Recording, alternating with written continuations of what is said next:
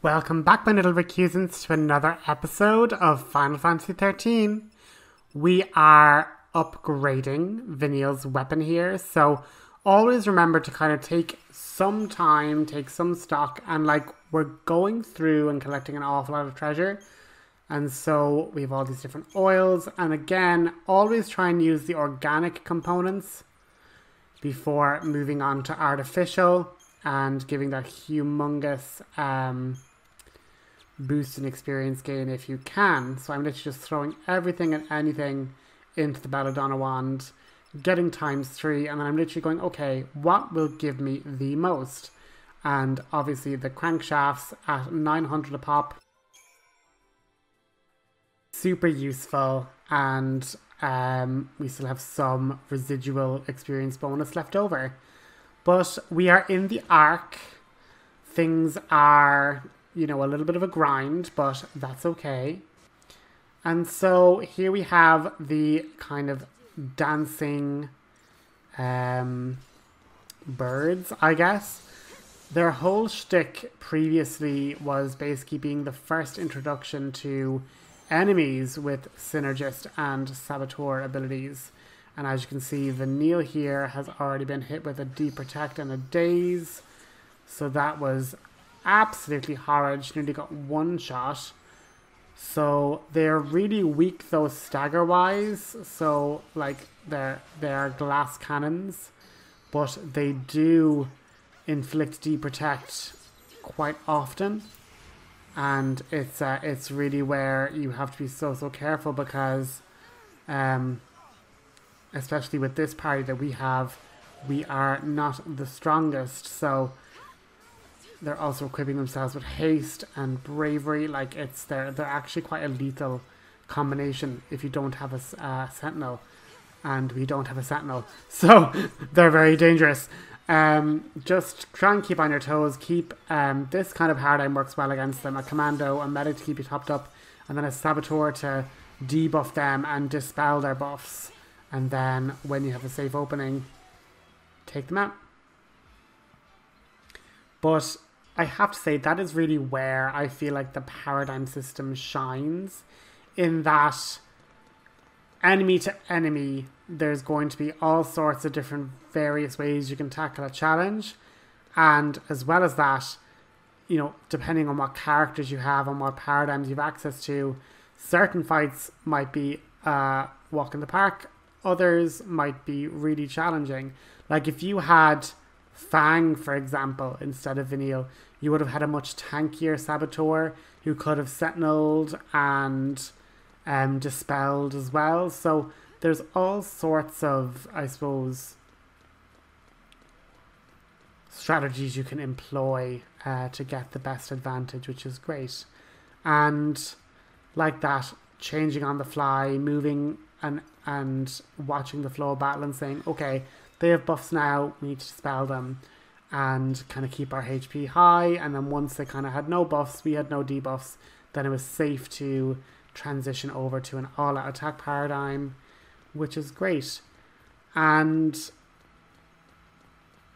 I mean, the only saving grace about this area is that you actually get quite good weapons and good accessories around this place. So as much as it's like, oh,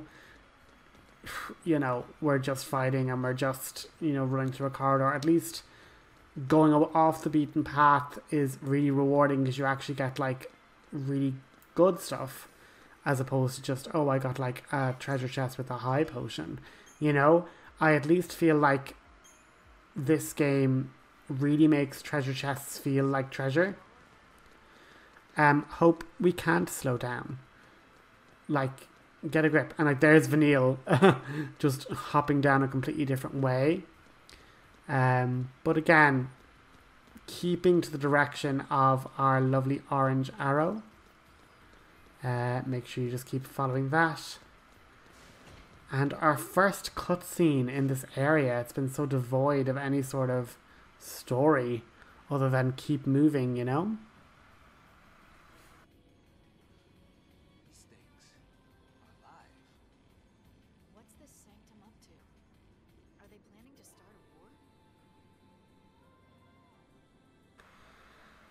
Well, if they want to start a war, they certainly have a very, very full armory.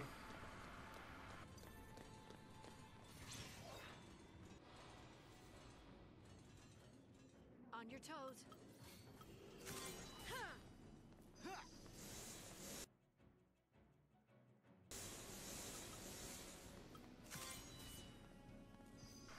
Now this guy is a lot.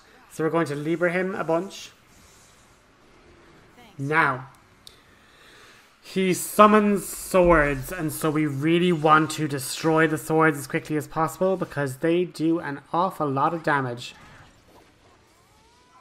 Now we're keeping hope on synergist duty, just bulking up our defenses, keeping us really, really strong, protecting us from fire damage.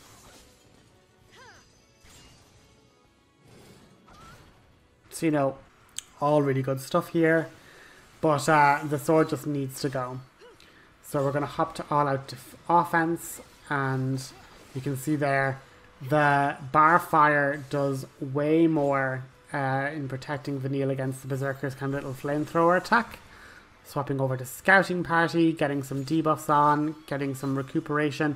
And like that's really where, you know, the paradigm system comes into play when before you're even in combat, you're like, okay, we need some like recovery paradigms. Do we just have commando double medic like we were fighting Barthanzus when we knew, oh my god, there's going to be so much damage flying at us in every direction?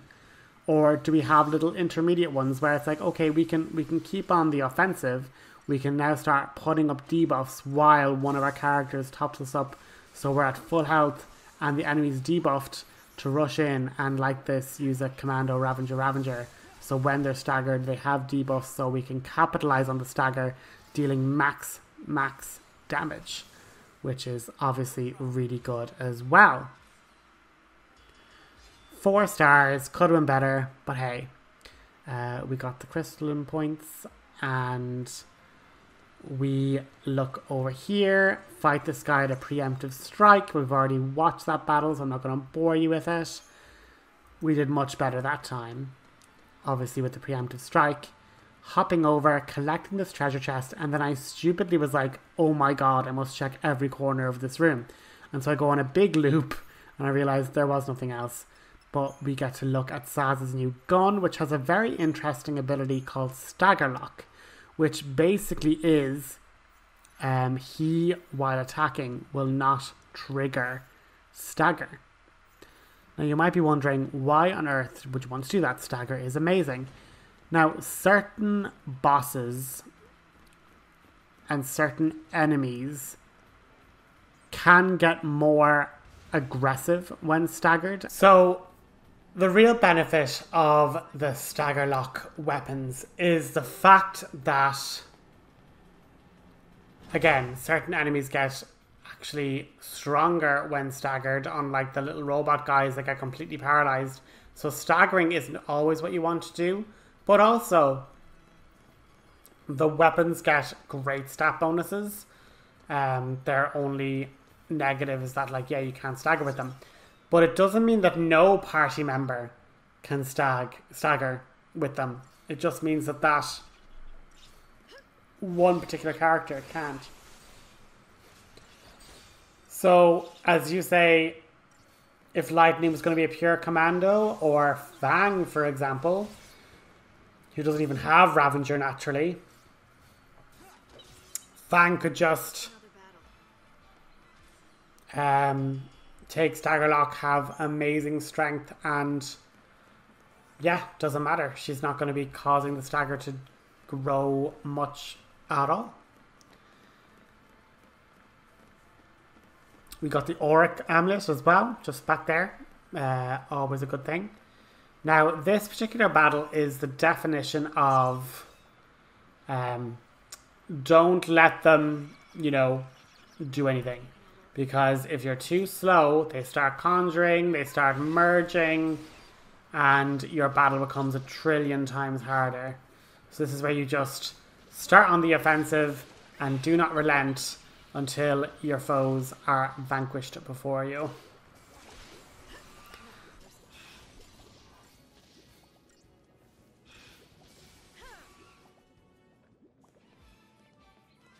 So again, 5 stars, not bad at all. And yeah, just thinking on how this kind of level fits into the whole theme of like where the storyline is. Like, again, I know you could just argue it's just a bunch of corridors, but like it's a bunch of corridors that we have gotten numerous accessories, numerous weapons, like high CP yield, like 716 experience points, like massive. So you're going to be leveling. So this is literally like the power level zone. Bartandus wants us to get stronger, and he literally drops us off where we're finding auto bravery weapons, auto protect, auto faith. All of these really powerful enchantments. And we are going to need them, particularly against enemies like this. So these greater behemoths, they are scary because they, one, hit like a truck, but two, if you don't have them staggered and you get them to about 10%, maybe 20% HP, they then magic up a weapon and then become even more aggressive and refill their HP bar. Now, unlike Barthandalus, who, when he did that special move, it reset the stagger. That's the only saving grace. The stagger bar doesn't get reset with them. But thankfully, with our preemptive strike, we're able to stagger and then launch him, and then he just was launch juggled for that whole time. And again, here's kind of a dual corridor situation. You saw all the little red dots reappear the other corridor, so you could do a little like U-shape running up and down this corridor if you like, for collecting items, for collecting experience points. Here is not a bad place to do it, especially this particular area here, just past the treasure chest there. We get another weapon for hope, which is pretty neat. But like this particular cluster of snails, just a great place to just go back and farm for items, because again, item drops are based off the number of enemies that can potentially drop an item. So when you're fighting huge hordes of enemies, it's a great way to get that finished. Now, we have these slugs and a behemoth. So we basically want to focus all our attention on what the behemoth's doing. So we need to just get rid of all of these. And now we only have one of them left, and then in a second we're going to just have just the behemoth to deal with. So again, looking at this paradigm here, we can see the benefit of you're getting your buffs up with hope, you're getting your defenses increased, and you're still getting that kind of slash and burn feeling of, yeah, you're getting the stagger bar built slowly, but you're also recuperating up your defenses. Then we pivot over. So like this is where you need to kind of see, okay, how will these paradigms not only work on an individual level, but how can I pivot them into one to another? So we were using Ravager, slash and burn, like Commander Ravager, to build up stagger while, taking some hits there, but building up our defense. Then we ebbed into a Saboteur mode where we're now debuffing the enemy while Hope is healing us up. And now that we are fully healed, we have some debuffs on the enemy, we can now just max stagger gain, fire off every single spell we have, build the stagger gauge super quickly. And then we need to stabilize a little bit, because Try Disaster, can work, but if you keep just on Try Disaster, you'll end up making the stagger gauge run out way too quickly. And here we have him with his big chainsaw weapon, and thankfully the stagger bar didn't deteriorate, but we're going to just keep ourselves topped up because he's going to start attacking now. And all I need is for Vanille to land like D-Shell, but she just refuses to. She's so obstinate. Like, I literally give her the best weapon for debuffing, and then like the debuffs never land. So I don't know, very, very annoying. But yeah, so this is exactly why this goes from a 30-second fight when we get a preemptive to, a proper slog trying to get that behemoth down. 1 star, oh well, I'm not too pushed. We get more treasure. So some organic materials for our weapon customizing. Love that for us. Happy days.